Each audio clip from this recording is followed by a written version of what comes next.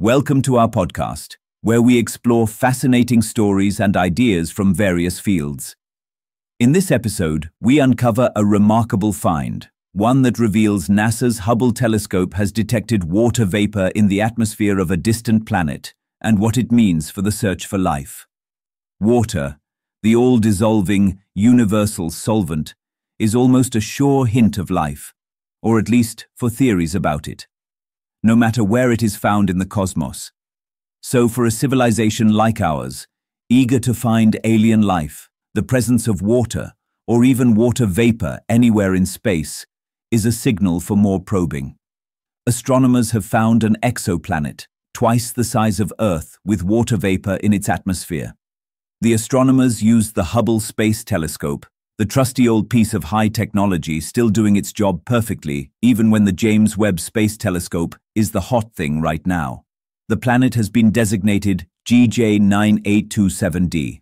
The exoplanet is 97 light-years away from Earth and revolves around a star designated as GJ 9827. The planet revolves around the red dwarf star once every 6.2 days. So in other words, a year on the planet is shorter than a week by our earthly reference points. This would be the first time that we can directly show through an atmospheric detection that these planets with water-rich atmospheres can actually exist around other stars, said team member Björn Benneke from Trottier Institute for Research on Exoplanets at Université de Montréal. This is an important step toward determining the prevalence and diversity of atmospheres on rocky planets. Benneke was quoted by NASA. The planet itself was discovered in 2017, but the detection of water in the atmosphere is a new discovery. Water on a planet this small is a landmark discovery, added co-principal investigator Laura Kreidberg from Max Planck Institute for Astronomy in Heidelberg, as quoted by NASA. It pushes closer than ever to characterizing truly Earth-like worlds. However, it is too early to tell if the water is present in a puffy, hydrogen-rich atmosphere, or if the planet itself has an abundance of water. Our observing program, led by principal investigator Ian Crossfield of Kansas University in Lawrence, Kansas, was designed specifically with the goal to not only detect the molecules in the planet's atmosphere, but to actually look specifically for water vapor.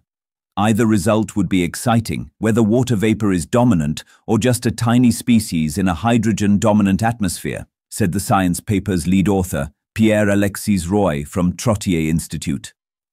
Until now, we had not been able to directly detect the atmosphere of such a small planet. And we're slowly getting in this regime now, added Benneke.